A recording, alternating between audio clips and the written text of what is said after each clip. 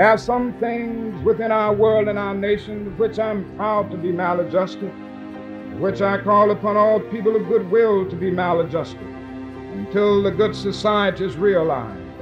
I must honestly say that I never intend to become adjusted to segregation and discrimination. I never intend to adjust myself to religious bigotry. I never intend to become adjusted to economic conditions that will take necessities from the many to give luxuries to the few. And so maybe we need a new organization in our world, the International Association for the Advancement of Creative Maladjustment.